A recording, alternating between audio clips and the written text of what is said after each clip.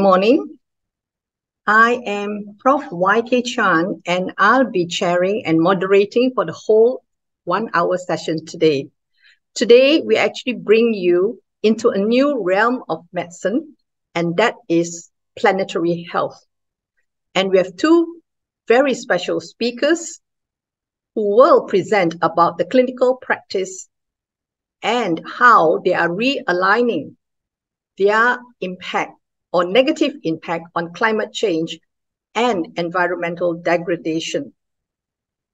And being pediatric anesthesiologists and surgeon respectively, they are extending their advocacy for the young to align the world towards a better tomorrow for these patients when they grow up. And we're going to start off with our pediatric anesthesiologist, and that would be Prof. Ina. And I'm going to introduce her first because she's going to be speaking first. She actually was a graduate from the University of Dundee, Scotland, and she went on to do a Master of Anesthesiology from the University of Malaya. And after she graduated from there, she gained more expertise and experience in fellowship with the Pediatric Anesthesia program from KK Women and Children's Hospital, as well as very specialized training position in transplant medicine from Shanghai in China. And she earned a master's degree in medical education recently from the University of Malaya. She'll be attending the convocation, unfortunately, today, or congrats to her. And so she won't be with you in person, but would be doing her presentation by video that has been pre-taped for you. And currently, she serves as the president of the College of Anesthesiologists, being the ex-president or the past president of the Malaysian Society of Anesthesiologists. And she champions clinical excellence for patient safety and optimal outcomes through her leadership roles in these organizations. And of course, she's very passionate about planetary health, as you will see from her presentation. So we will have the tape recording of her presentation now.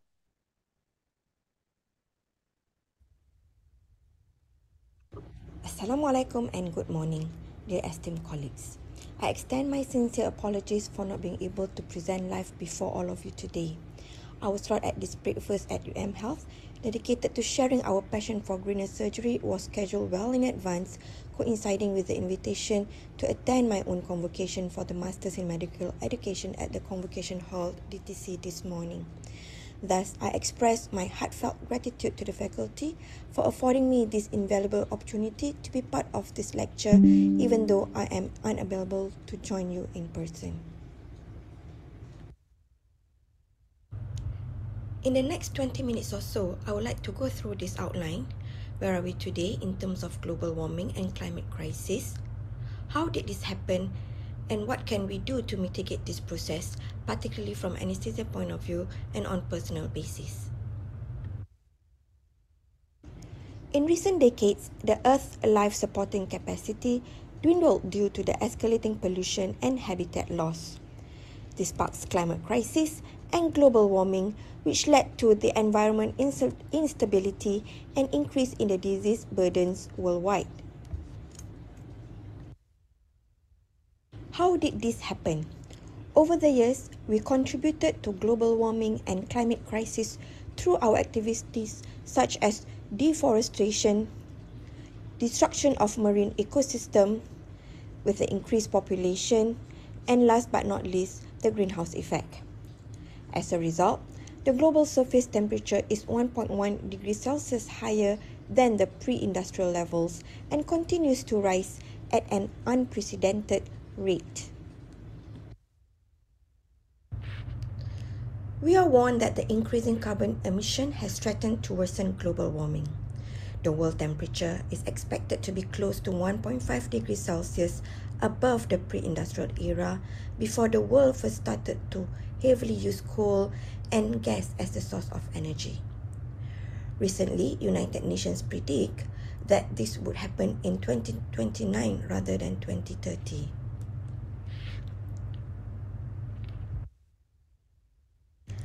These climate changes increase our disease burden as it leads to many health problems as illustrated in this infographic.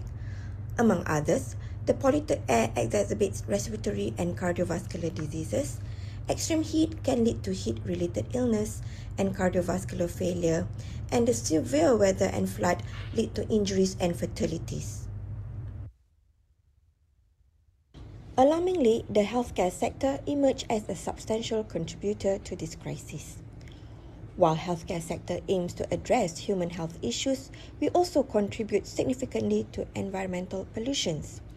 5% of total global greenhouse gas emission is attributed to the healthcare sector. We produce greenhouse gases directly from the use of electricity and medical gas, and indirectly by the consumption of goods and services. As we know, perioperative care is a material, energy and water-intensive process that contributes to global carbon emission. Therefore, it is not surprising to note that operating theatre contributes 25% to all hospital waste, and of which 25% arises from the anaesthetic care. How does anesthesia contribute to these changes? The cost can be divided into general and specific reasons. In general, much of the environmental emissions generated by healthcare are indirect or embodied in the manufacturing of products and energy that supports healthcare facilities. This includes the procurement of medical equipment and drugs, the upstream greenhouse gas emissions, hospital energy consumption, and hospital waste production and its management. Specific causes are mainly contributed by patient. The foundation of understanding a product's environmental impact lies in the LCA methodology. This is crucial in gauging its effect on environment from creation to disposal, i.e. cradle to grave impact. This detailed approach looks into the drugs and equipment manufacturing, preparation of product and so forth. Therefore, applying life cycle analysis to procurement decisions in Malaysia healthcare sector is very important as it allows for informed choices based not only on a product's efficacy and cost, but also in its environmental implication.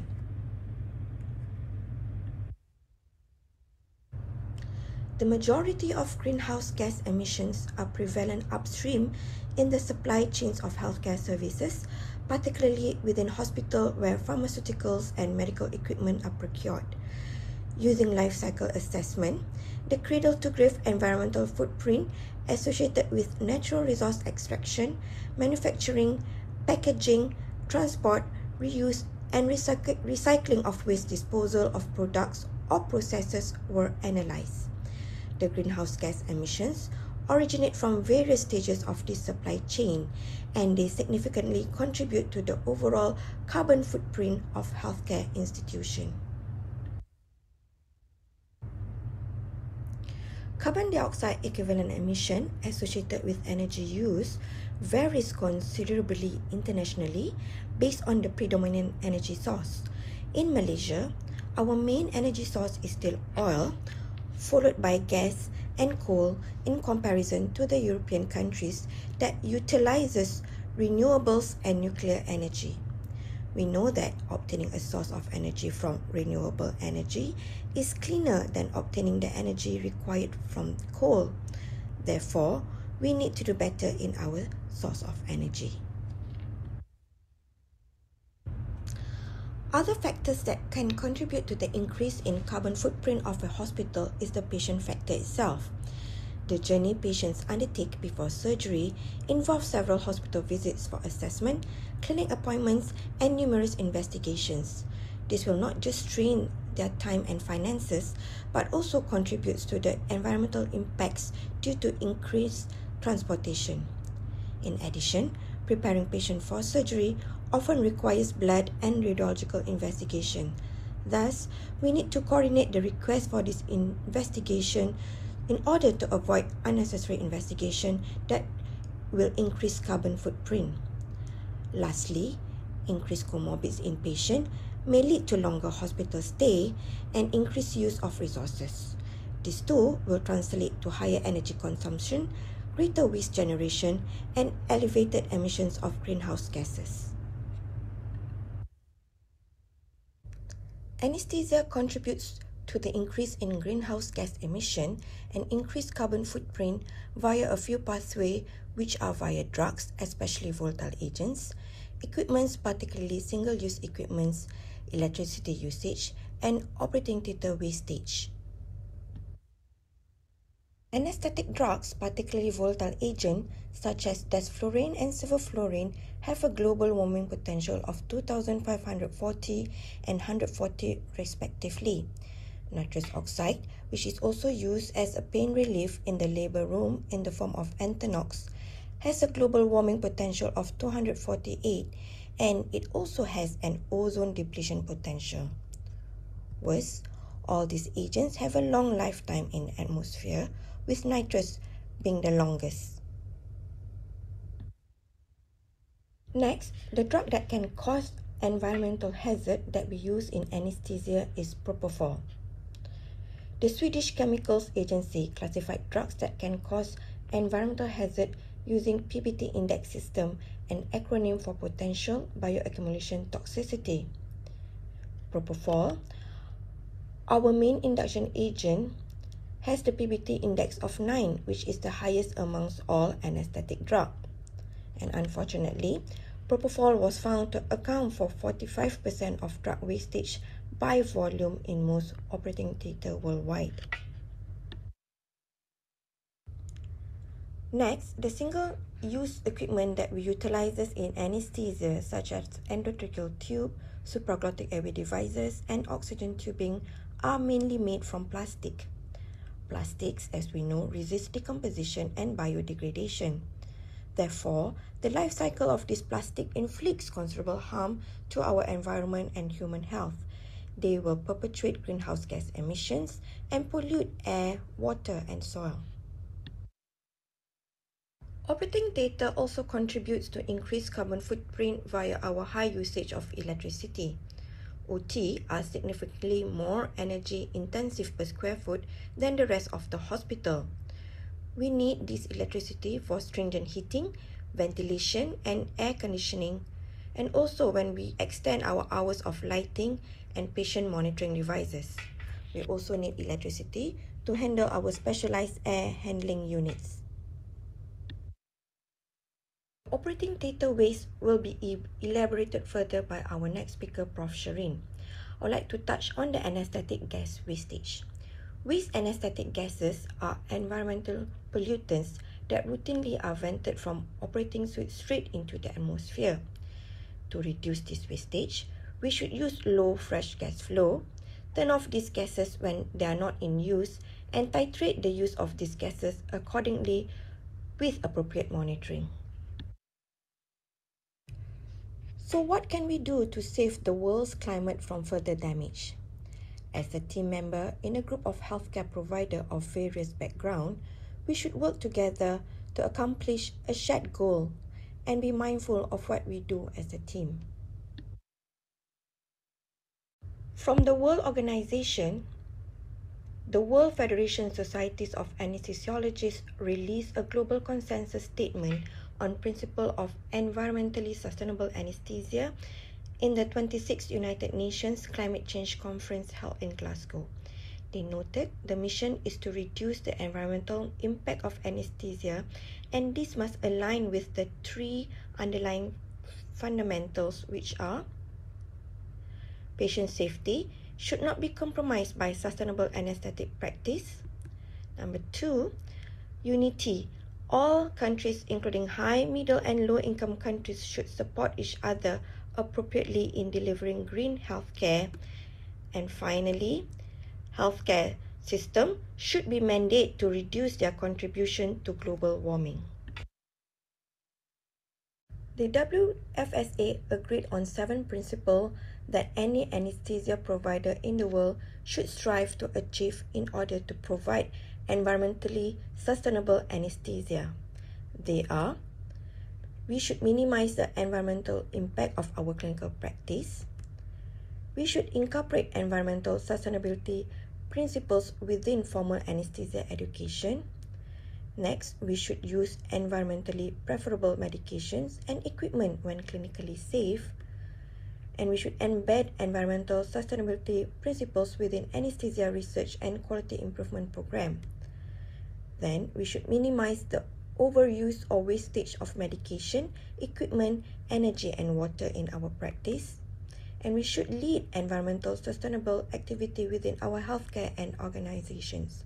Last but not least, we should collaborate with industry to improve environmental sustainability. Following this, anesthesiologists in Europe has come up with their declaration in June 2023. Glasgow Declaration showed the EU's resolute commitment in addressing climate change and taking proactive measures to achieve climate neutrality by 2050. So what have we done in Malaysia? The Malaysian Society of Anesthesiologists and the College of Anesthesiologists Malaysia launched the campaign of Green Anesthesia Now or Never on 6th of August 2023. We launched this during our recent annual scientific meeting.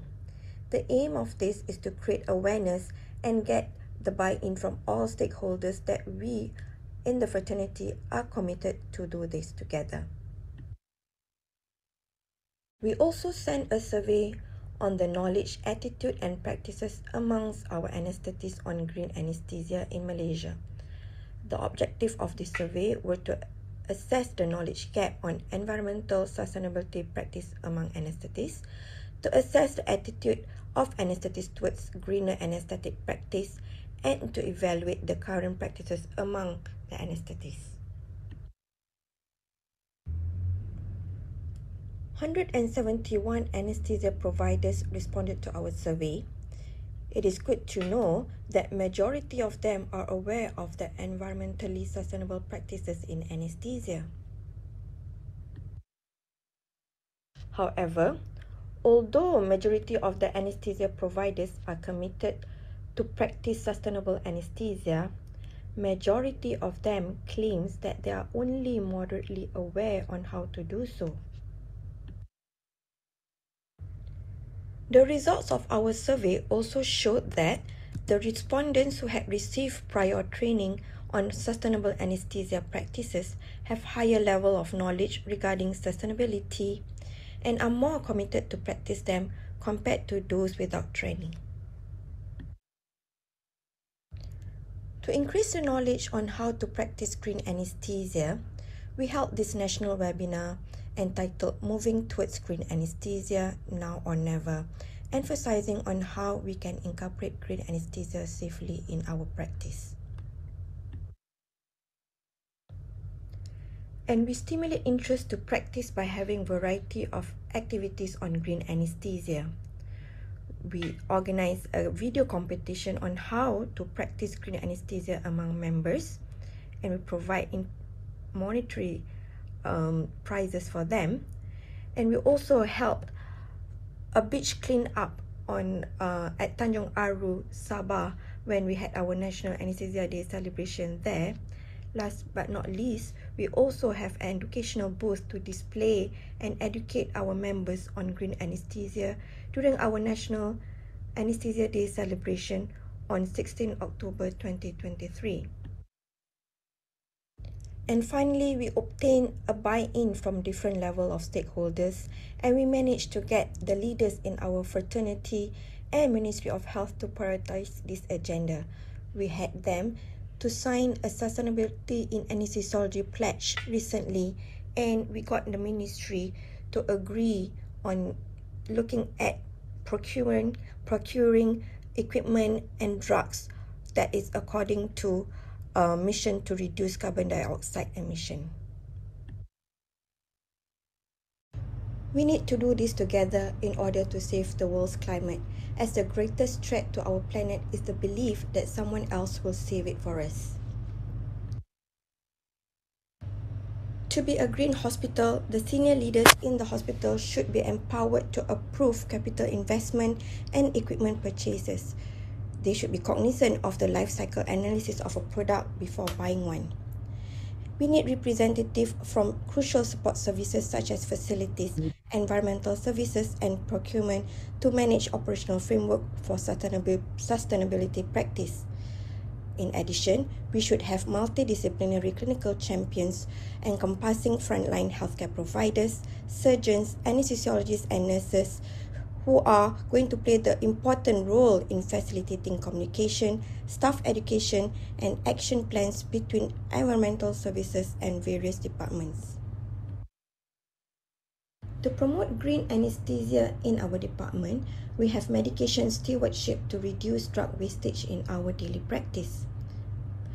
We also have launched a few campaigns, such as the campaign to be more mindful when ordering investigations for patients and opening syringes when administering medication to our patient. We also support the 3R market held by the facility department every month in UMMC to properly segregate our clinical waste. Last but not least, we advocate our staff to play an important part in reducing global warming.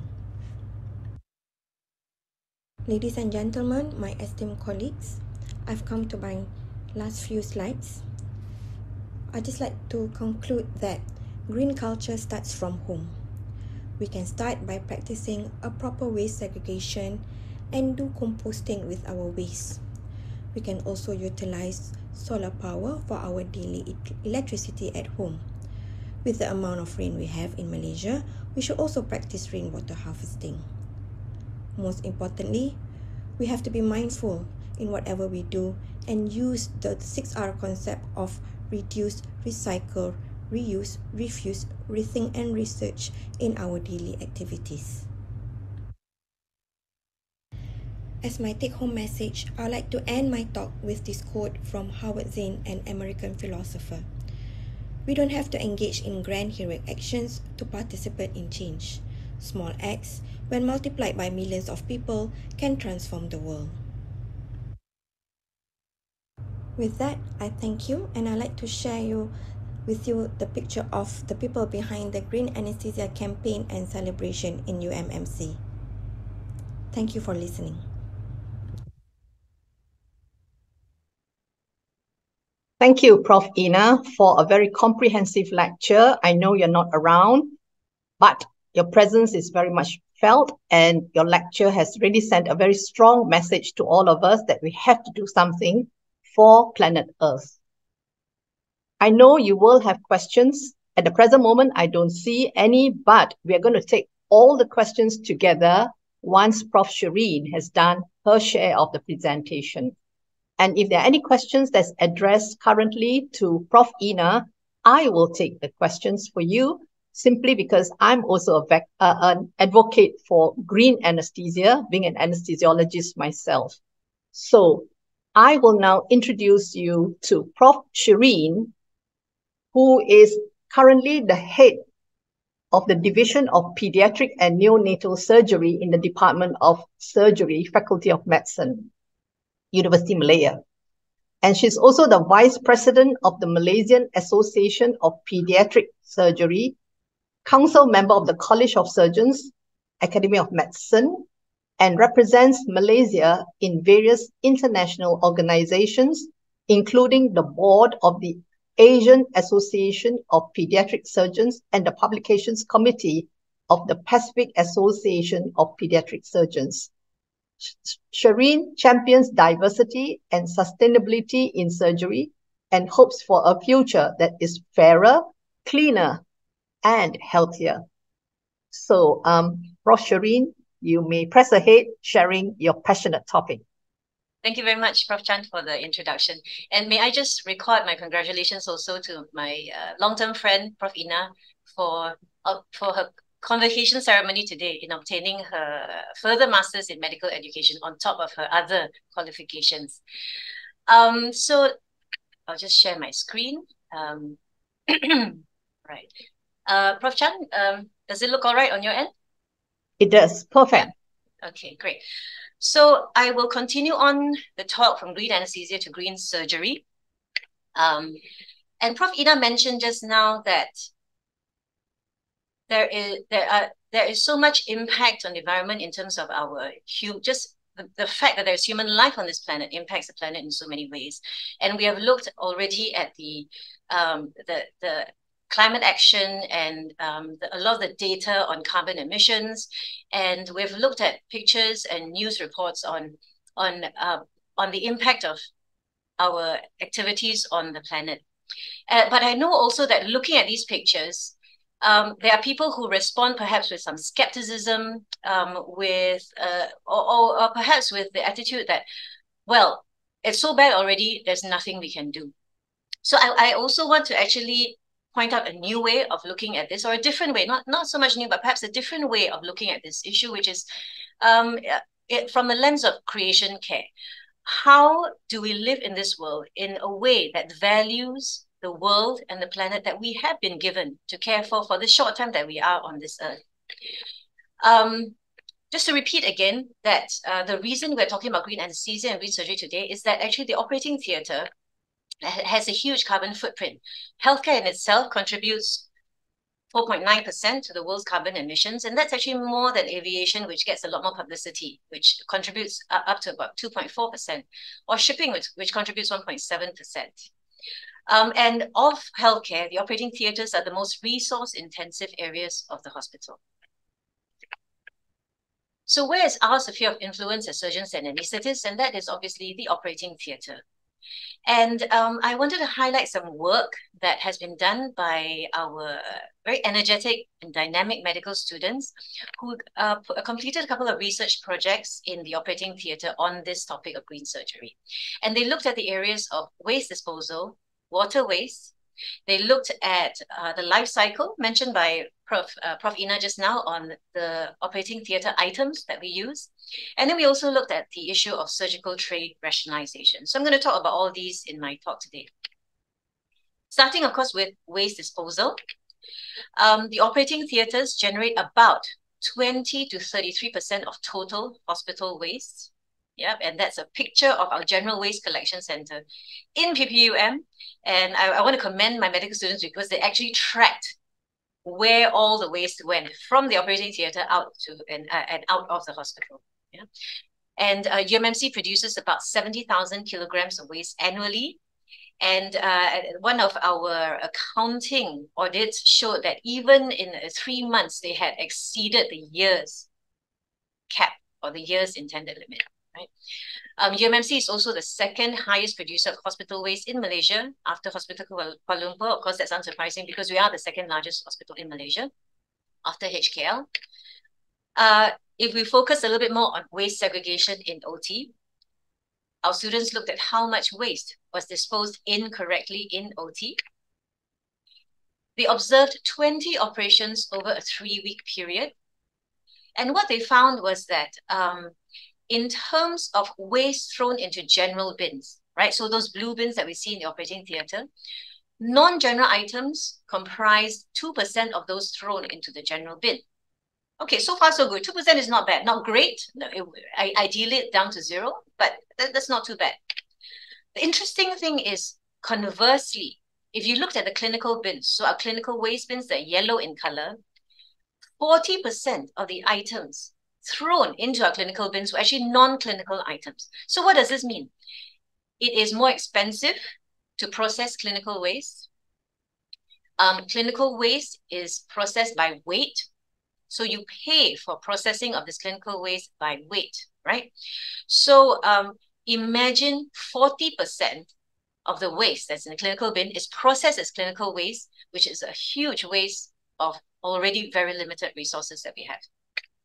And interestingly, also in the sharps bin, 20% of the items thrown into the sharps bin were actually non-sharp items. Okay, and I'll go into a bit more detail with this, right? So 20–29%, depending on which theatres they were looking at. And it was the most wrongly disposed category.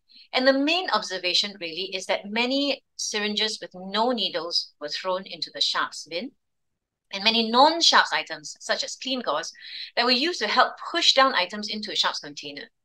And that resulted in that item ending up in the sharps bin, even though obviously things like gauze and cotton wool are not sharps items, right? And again, it's back to the issue of a waste of resources and money. in very short supply now, because how we process sharps is very different from how we process non-sharps, right? So this was just looking at waste disposal patterns in our operating theatres in UMMC, right? Then we also looked at water waste. And what did my students do? They measured water that was left running but was unused during our scrubbing, during the times that the scrub team scrubbed into theatre, all right? And this, of course, was a proxy measurement because, so we estimated it in time, in seconds times the estimated flow, right? And they looked at the average water used during scrub. So basically, if your hands are under the water, it's used water. And if your hands are out of water flow, it's called that water running at that time is considered wasted water, right? So you can see that scrub nurses, of course, very compliant to protocols. They use a lot more water because they were more compliant to our scrubbing protocols, and surgeons slightly less water because surgeons tend to be a little bit impatient and want to get to the surgery quickly. And you can see that there's a total amount of water actually is about 2/3 of the total amount of water wasted during the scrub cycle is actually about 2/3 of the total water used, right? So we observed 10 scrub nurses, and you can see that if you look at the mean and the median of the total scrubbing duration, total amount of water wasted, and the total amount of water truly used, we end up with actually the percentage of water wasted at about 67%, which is about 2/3 of the scrubbing cycle, right? That's a lot of water. Now, this pattern is also seen in surgeons. So they observed 20 surgeons, and you can also see that in terms of the percentage of water wasted, about 2/3 of the water running is actually never used to actually wash our hands. Yeah. So you can imagine also that if you multiply that by multiple teams per day operating over multiple lists in multiple areas over our very large and very busy hospital, and you can see that there's a huge amount of water that wasted, and this water is actually not collected to be reused, it just runs away. Yeah. Okay, so among the actions that we could consider is actually, could we consider motion sensor taps? Again, that also consumes resources. They have to be maintained. But there is also this concept of a waterless scrub, in which we use the alcohol hand rubs as our scrub cycle instead of using water and soap. That's something that is fairly recent, but has been adopted in many recognized centers over the world, including high-income countries in North America and in Europe. And that may also be the way forward in terms of reducing water wastage. Then we looked at the sustainability profile of our operating theatre items. And this, if you can recall, Prof. Ina mentioned this just now in her presentation on looking at the life cycle of the items that we use. So what did we do? We looked at all discarded items that were used in our operating theatres, right? And we assessed them according to these categories. Were they reusable? Were they recyclable? Or were they biodegradable, right? So we're looking at items that we use once and then discard, right? So recyclable items included paper, glass, and plastics. And we categorize plastics according to the International Resin Identification Coding System, the RIC. And you can see on the left here, we have many instrument wraps that are actually half paper, half plastic packaging. And this is what we call the type 1 type of plastic. Irrigation solution bottles, and that's type 2. Oxygen masks, oxygen tubing, suction tubing, that's PVC type 3. Intravenous fluid bottles, that's type 4, low density polyethylene. And there are various things like our air warming blankets, which we use a lot of in our pediatric OT, and blue wraps, etc. That's type 5. Okay. I did want to point out that this symbol, many people mistake this symbol as indicating that the item is recyclable, okay? But actually, it doesn't mean that at all. This triangle with these arrows are actually only to tell you the type of plastics that are being used in that item, yeah? They actually don't indicate that the plastic is recyclable, all right? And this is something fairly recent that I discovered myself. Now, what does this mean, all right? So what is the lifespan of these various plastics that we use in theatre? And remember, we are using once and then discarding them, right? So if you look on the left, half paper, half plastic instrument wraps, that's a life cycle of about 5 to 10 years, yeah? Irrigation solution bottles, 100 years, right? We do have a recycling process. So in fact, UMMC recycles all the bottles, all these irrigation solution bottles, right? Which is a great initiative. Look at oxygen mask tubing and suction tubings. They're made of PVC, and basically PVC never disappears, right? It never disappears. IV fluid bottles, they last about 500, 1,000 years. And in terms of a blue wrap forced air warming blankets, that's about 20 to 30 years. So you can imagine that they last a very, very long time in our environment. What about gowns and drapes? So in UMMC, we use gowns and drapes that are single use, and they are made of non-recyclable, non-woven fabric. Now, there is a benefit to patient safety in this matter because they are waterproof, right? And because they're waterproof, there is a reduced risk of surgical site infections. But actually, there are reusable materials now that are waterproof and that are available in the market. But because there isn't a pressure to purchase, they are not available in our hospital, right? So they're made of either woven polyester, waterproof cotton, etc. And a lot of research has gone into this topic in how we can make reusable materials waterproof. So what are biodegradable options? Plastic packaging, surgical gowns, gloves, and masks. There are actually also biodegradable options. But in our institution, as well as actually, I dare say, many or perhaps all other institutions in the Ministry of Health and perhaps in our private hospitals as well, we rely on actually non-biodegradable items. And if you look at all these items, plastic packaging, surgical gowns, gloves, masks, these are every case, every theatre, these are used multiple times across multiple lists, across multiple sites in the hospital. So our conclusion for this area of our research was that there is certainly scope for change to more environmentally friendly materials. And we certainly want to support further research in the impact of sustainability measures on patient safety, right? I wanted to remind the audience also that if you're looking at the 5 R's or 6 R's actually mentioned by Prof. Ina just now, her 6 R was research. My 6 R here is rot or compost, right? But really, recycling is at the bottom of this pyramid because if you think about recycling, very few items are recycled, especially clinical waste is not recycled. It is disposed of using very clear processes. And only 10% or even less than 10% of recyclable items in Malaysia overall are even recycled, which means the 90% of recyclable items just go into landfill or are disposed of, right? So really, we want to think about how do we refuse using those items in the first place, or rethink or reduce whether we need to use them in the first place, right? So this is the 6R pyramid. And and I also want to talk about surgical tray rationalization, which is a concept in which there is a systematic reduction in the number of surgical instruments used during a case in theatre, right? To perform specific procedures without compromising patient safety, while reducing losses in the sterilization and assembly of trays. And for non-surgeons who might be listening to this, basically we have a tray, right, a surgical tray full of instruments that we use during theatre.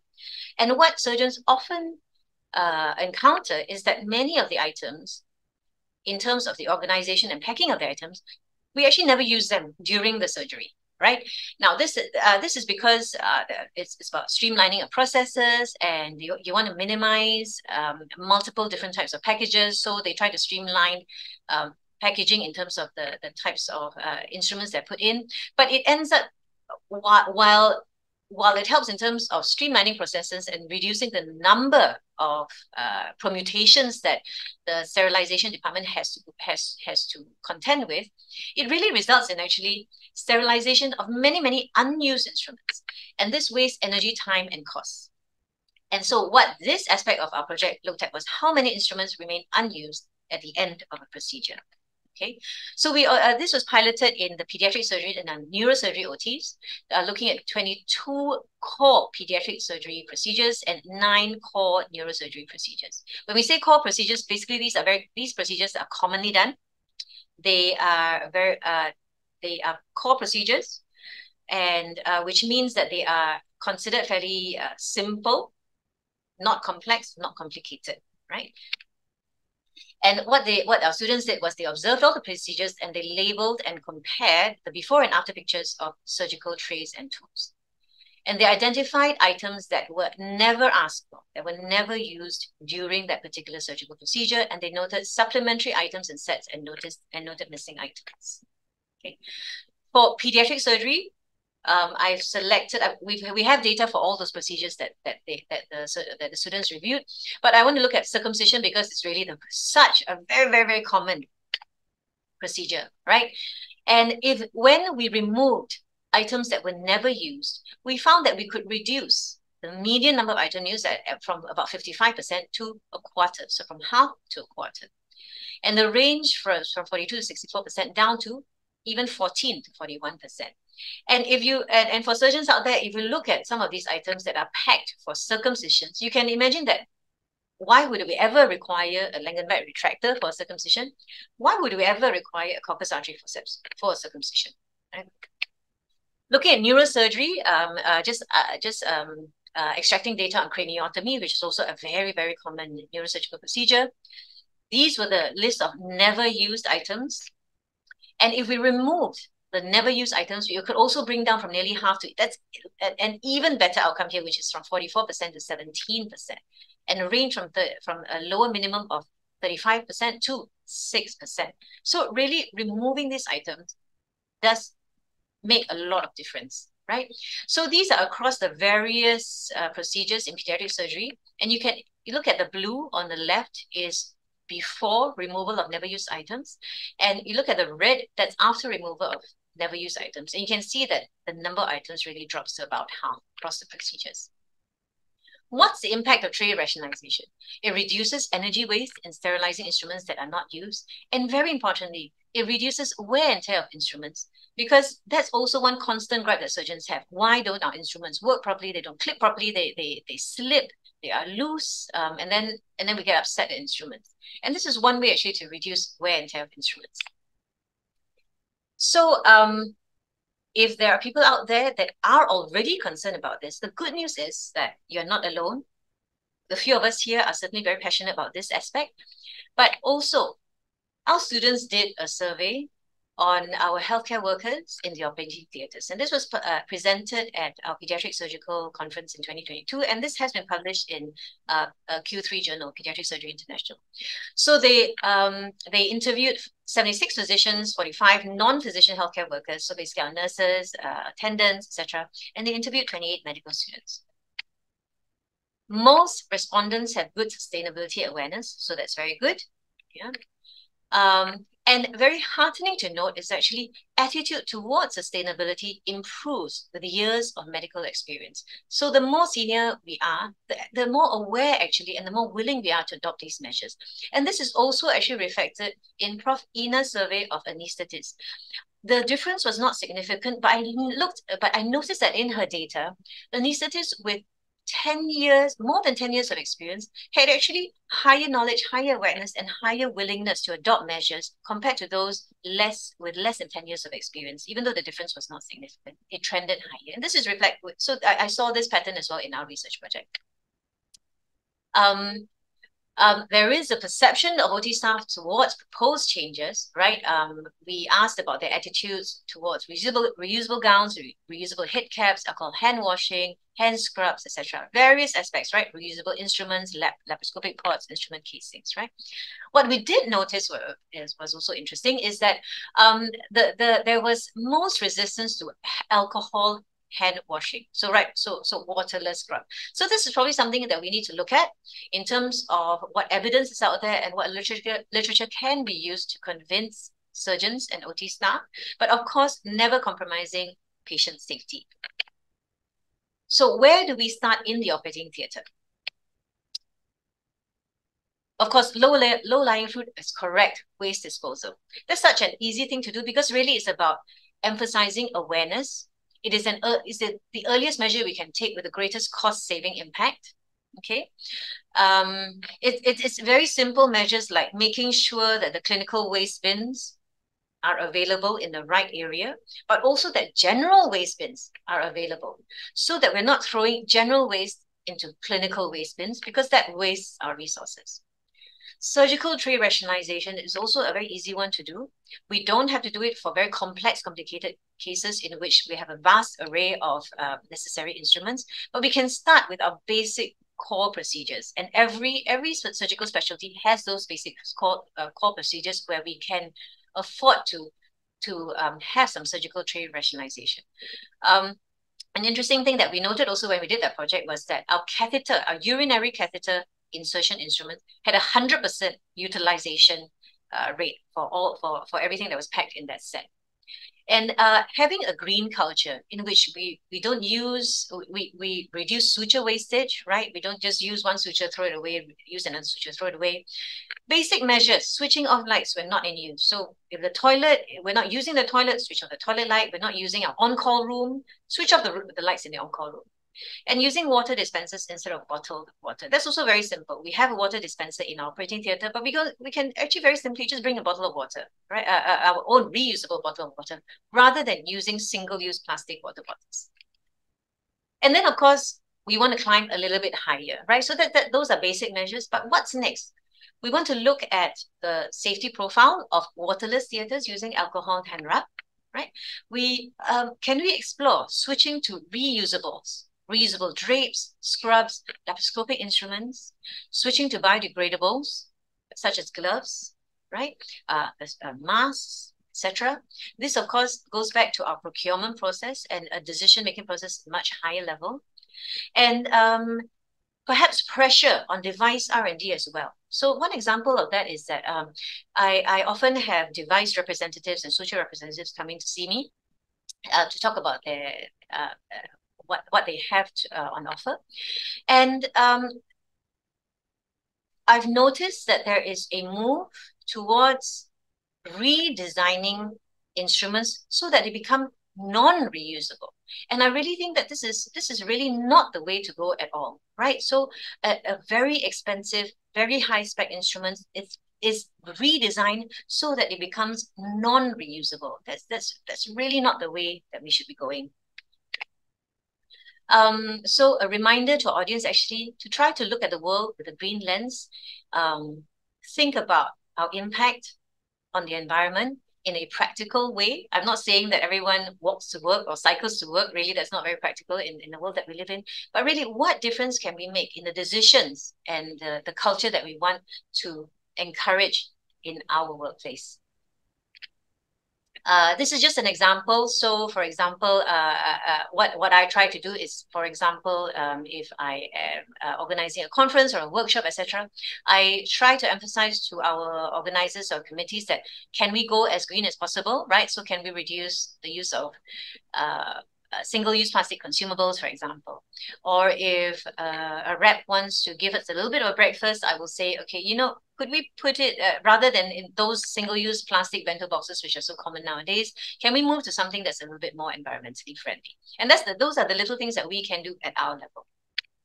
So I really want to acknowledge the work of the very dynamic and hardworking medical student groups last year and this year, and my colleagues as well, Prof. Aravind and Prof. Anand, who also co-supervise these students, my colleagues in the Division of Pediatric Surgery, Department of Surgery and Dean's Office, Faculty of Medicine, who are very supportive of these projects that we're doing, and of course the OT subcommittee and the management of UMMC, where all these projects were done, who have also been very supportive. And thank you very much. Thank you. Thank you, Prof. Shireen, for your very comprehensive lecture as well. We are now opening the platform to questions from the floor. There were a number of questions about trying to put the initiative, that means going green, all over the hospital. I believe that's a very good move. Prof. Azura, who is representing Prof. Nazira, she's the assistant director, and she says they're going to start the ball rolling and making sure that the environment will be our concern, since we contribute about 5%. The hospital contributes about 5% to this particular crisis that is in our hands. And as I said, if you have got any questions for both the lecture, can you please put it in the question and answer part of the platform. And maybe I can ask Prof. Shireen, what is the barrier, since you've raised the question that there's a lot of biodegradable products in surgery itself, what exactly is the barrier against the use of biodegradable products then? Thank you for the question, Prof. Chan. So there are actually, for example, there are our glove providers actually. Our very large local glove producer in Malaysia, which is among one of the largest in the world, if I'm not mistaken, they have a biodegradable alternative. But if you notice when the reps come and talk to us about it, they don't actually talk to us about the biodegradable alternative. But if you go on their website, it's available, right? So that's a great question. I mean, where is that push coming from? And I think we actually effectively are the end users. Of course, our patients are end users, right? Like we provide the services. But actually, in terms of ordering consumables, using consumables, we are the end users. So actually, it's back to my one of my last slides is we need to actually know where we stand in how we can influence the process and actually push the pressure back the other way. When they come for procurement, when they come for tender, we should include in our specifications, do you have a biodegradable alternative? What's your sustainable alternative? What are sustainability measures?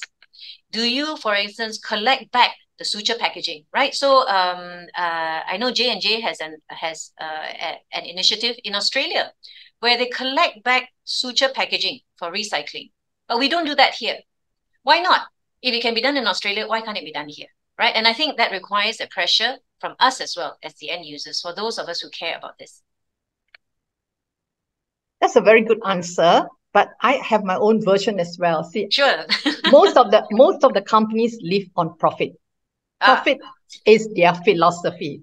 Whereas for us, in fact, I believe all of us in all our activities should feel that everything that we use should be charged not to a company, not to our University Malaysia budget or whatever, but charged to planet Earth. Everything must be charged to planet Earth. And we need an accountant from planet Earth. Not sure who the accountant will be. Maybe all of us can volunteer to be that accountant. So most biodegradable products are expensive. I think it can be as high as 2 to 3 times what exactly you pay for your normal product. It's just like organic vegetables. They are 2 to 3 times more expensive because of the different energy that you put in. So unfortunately, if you want to have a more pleasant world to live in, you must actually tell them that you're happy to pay for that. And instead of them, they also have their CSR or activities that they feel they have to plow back. The companies have to plow back in order to benefit the community. That amount that they spend is actually very, very little. In fact, some people put it as 1% of their profit. It is just a token to please you, to tell you, I'm doing good, but 99%, 99% of the profit actually goes into their own pockets. And then they make the world a worse place because they'll be flying here from the benefits, or their directors will be doing lots and lots of things to further degrade the world. In fact, I know the two speakers have given a very comprehensive lecture individually, but I want to actually, for those of you who are not, shall we say, advocates for planetary health, they have actually mentioned about global warming and how it comes about through carbon dioxide. And I want to put that missing link for all of you so that you can understand what it's all about. Pre-industrial period, our carbon dioxide level was only 300. Currently, it's about 400 parts per million. Now, what does carbon dioxide have to do with all this? Carbon dioxide is a gas that actually shields the planet Earth and allows the planet Earth to warm up with sunshine. Now, planet Earth is about 93 million miles. I learned this when I was very, very young, million miles from the sun. So by right, we shouldn't feel warm at all. But because of the infrared rays from the sun being trapped inside this, shall we say, the carbon dioxide frame, they cannot escape once they hit the planet Earth. This is how the greenhouse works as well in the colder countries, where they use glass to allow the infrared sunshine to come in of whatever they see during winter. They trap the heat inside, and then they are able to grow the greenhouse plants that you call, over winter. So similarly, the carbon dioxide levels in planet Earth are actually trapping a lot, and being now 400 parts per million, they trap more heat. That's why the global temperature has actually gone up. Now, the energy that we actually use most of the time is, of course, produced by renewable or non-renewable sources. The non-renewable sources like oil converts to carbon dioxide. Now, besides carbon dioxide, there are other gases like our famous nitrous oxide. Of course, in anesthesia, nitrous oxide is used, and we are now seeing a slow shift away from the use of nitrous oxide, because nitrous oxide, as was pointed out by Prof. Ina, has a global warming potential of very long duration, more than 100 years. It stays up there in that atmosphere and does exactly what carbon dioxide does, trap the heat and won't allow the heat to go away. Similarly, all the waste that Prof. Shireen mentions, when they decompose, eventually becomes methane. Methane is also another one of those carbon dioxide equivalent gas. So that particular list where Prof. Ina mentions all the anesthetic agents, a lot of them do what carbon dioxide does, in fact, even many times worse. So what we are actually trying to tell everybody to do is to try to reduce the production of these gases as well. Now, nitrous oxide, although anesthesiologists have actually moved away from this, nitrous oxide is also produced in the production of fertilizers for our plants. Those artificial fertilizers that you buy from the market shelf, they are responsible for almost 95% of the nitrous oxide. And of course, you have combustion, all producing carbon dioxide, sulfur dioxide. All these gases actually trap the heat. Now, currently, there are actually research going on that will allow carbon dioxide they are thinking of disposing carbon dioxide, not shooting it out into the outer space, but trying to make them solids and then settling them right into the ocean to reduce that 400 parts per million that I was talking about. So you can see there's a lot of research going on, but we are not keeping up with the production. So what Prof. Shireen and Prof. Ina are doing, they are doing small parts. But as this particular philosopher, what's his name?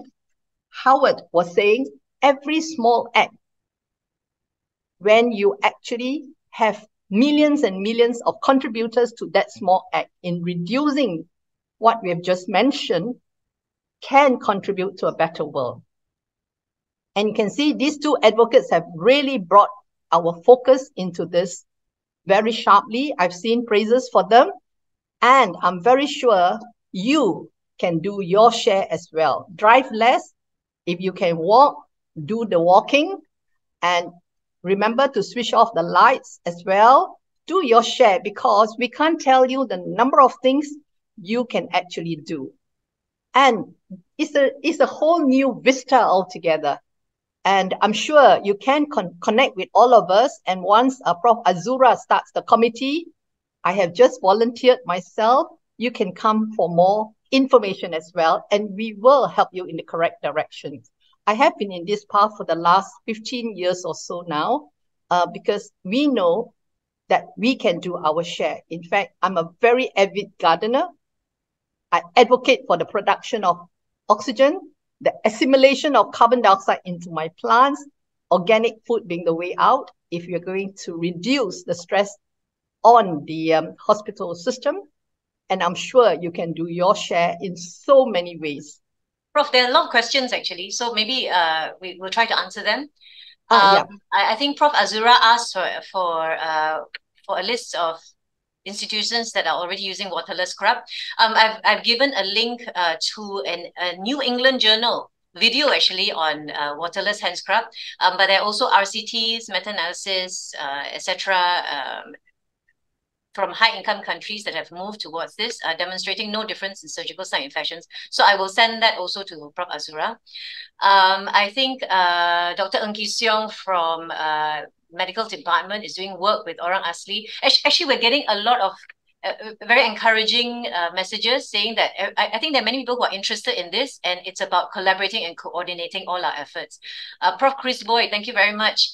Have we looked at increasing such education and undergraduate curriculum? That is actually really something that I would love to be able to see in our undergraduate curriculum. And it has already started in some undergraduate curriculums as well. I know, for instance, the Netherlands, they've already incorporated it into the undergraduate medical curriculum. Puan Salawati is our matron in the OT subcom. She's already started, she's starting a pilot project on surgical tray rationalization. So hopefully we can demonstrate that there's a real difference in terms of in the improvement of surgical tray instrument utilization. Yeah. What else? Hope that we have. Yeah, I mean, I'm glad to see a lot of interest. Actually, this is really something we should be looking at. If at even at very base level, it will save costs. A lot of these measures can save costs, which is something that is financial resources are in such short supply. Beautiful. In fact, actually, this particular lectures are also projected to the University Malaya campsite as well. If you've heard the lecture, do understand that it's recorded. Share it with your friends. The link, if not, come back to the Faculty of Medicine, and we are happy to share this link with you. And then we can work together as a university, if not a country. Malaysia boleh, right? Yes. Very good. I'm very sure we can, just like what our Prime Minister did with the war in Gaza, we can also do something useful. In fact, I'm wondering if we are contributing to the discussion tomorrow that starts tomorrow in Dubai, where they're going to have a COP28 discussing about climate change. All right. I hope that something positive comes out from that discussion, because every time where this meeting is concerned, promises are made, but nobody does anything to prevent further worsening of the health of the planet Earth.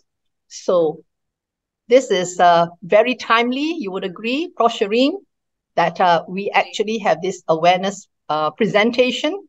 And I'm very sure you can increase the consciousness. Every one of you, in fact, we are pleading that every one of you come on board to help us increase the consciousness on this subject, planetary Earth, where your children and all the future generations can benefit from a better world. We can't let Greta Thunberg do the work. We have lots of Gretas around, Prof. Shireen being one of them. I'm also one of them, although I'm very old. And we still have Prof. Ina as well. And all the young people just come on board and celebrate planet Earth the way it is to be appreciated. With that, I would like to thank all of you for attending. And we're just making one plea: spread the word. Thank you very much for attending. Thank you very much. Thank you.